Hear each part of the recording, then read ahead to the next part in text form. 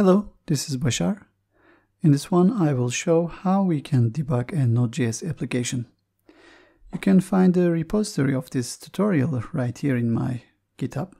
And the main branch is containing the application with the issue. And in fix branch, we have the fix. You can just clone this one and do the debugging by yourself if you like. The project is open here in VS Code. And currently I am at the main branch. And let's go over the project structure. This is a simple application. We have this index.js. We are running this app in port 3000. And here in the SRC we have the app. We are creating an Express application. We are using this router, user router right here. And in this user router we have the routes for the post and the get. And we are taking the request body and passing it to user service. And as a result, it returns the saved user's ID and returns it back to the client. And we have this get endpoint, which is calling this user service get users and returns that back. And for testing this application, I will be using this extension, Thunder Client. So this is like similar to Postman. Here you just click the new request to create a request. You select the methods, you type the URL, you add the body, and so on. So I will be using this extension, and let's see the problem first. Opening a terminal and running the application, running it npm start. Now the app is running, and the issue is when we post a user. Let me resize this part. So this section has a request body like this. There's this username in this JSON. And when I send this one, here I receive this error saying 500 internal server error. And we have this error detailed. Now let's debug this issue with the debugger. And for this one, again, we have an extension, Javascript Debugger. If it's not installed, then please install this one. It is already installed in my VS Code. First, I'm just stopping this npm console. Then I'm switching to this debug section. Here you will see this one, JavaScript Debug Terminal. Just clicking this one. It is opening a new terminal here, and you will see the name of the terminal right here as well. Now, all we will do is just run the application as we do in any other terminal. So I'm just typing npm start.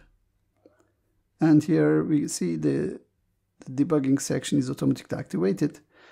And now we can just go back to our code, like the user router, and we can add breakpoints anywhere we want.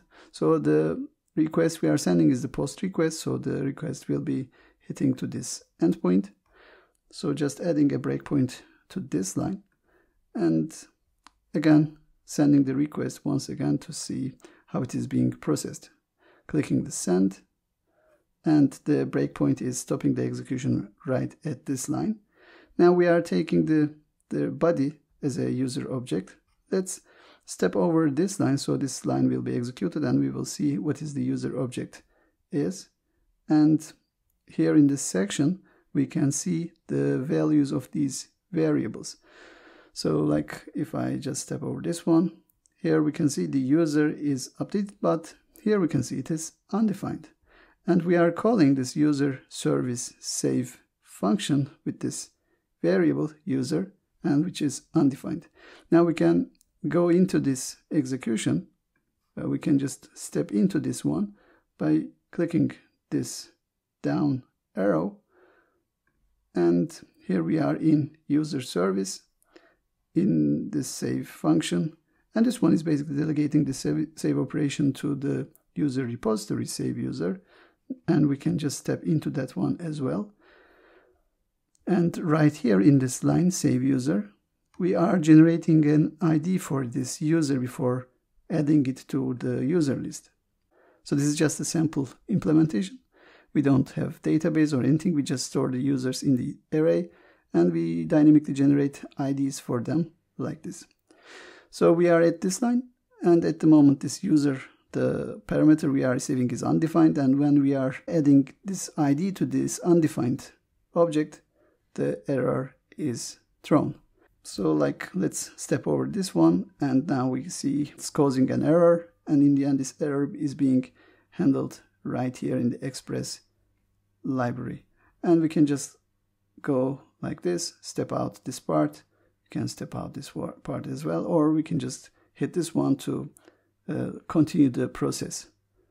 And in the end, this is ending up with the failure. So here we can see the error is sent back to the user. Now the problem is when we are processing the request body is not containing the user object, but in the outgoing request from the Thunder, we are adding that part to the request, having this username. And the problem is basically in app, we need to use the middleware to parse the incoming request body. And we can use app use express JSON to parse the incoming request body as JSON objects. So let's save this one. The application is restarted. And let's try one more time. We have this breakpoint right here. So again, when we send the request, the breakpoint is stopping the execution.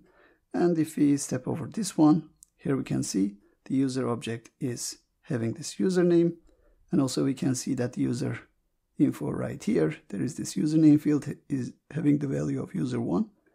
And then we can just step into this user service save function, and it takes the user object. Then we step into this user repository, and it is also having this user1.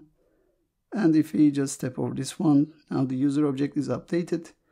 Other than the username, we have the ID field now, and we are pushing this user to this users array, then returning back the user's ID, and this one is returning back the ID, and we have the ID, and as a response we are sending this ID back to the client.